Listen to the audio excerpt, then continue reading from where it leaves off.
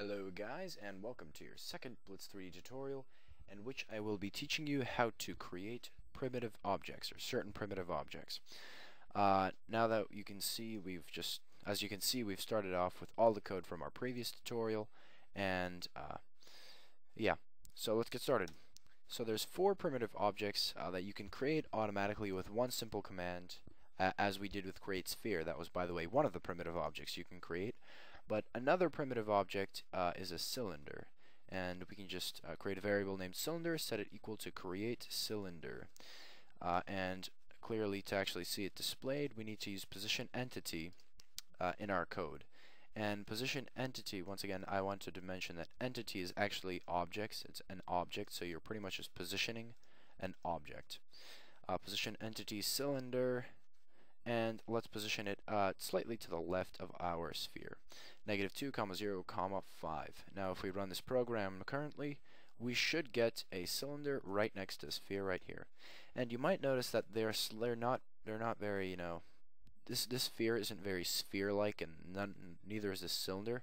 That's because it's segmented. You can kind of see like these small segments. To actually make it look a bit more round, you can, in these parentheses, you can say put 32 to put the number of segments the object has, and if you do that, it'll look a lot rounder and a lot more high def, as I've just done here, and it looks a lot nicer, in my opinion at least. So yeah, the cylinder is one other object, and there's also a cube that you can create. So cube is equal to create cube is the command you use for it. Well, it's a relatively simple object. You don't even need segments to display it well, and we can once again use position entity cube, comma, let's position it to the right this time, shall we? -2, 5. There we go. And without further ado, let's move on to the final and last object, cone.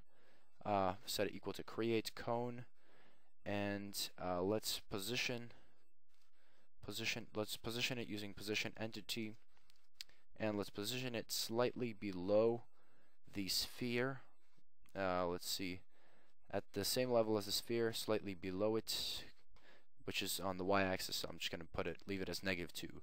So if I run this program, bam, we get the real deal here. We get our cylinder, we get our sphere, we get our cube, and our cone that is below it. And as you can see, it's kind of an octagonal base, oddly, a hexagonal base. I mean, our cone has a very strange looking base, so we can once again put 32 in the parentheses to make it a lot rounder, and bam, looks very nice and very round.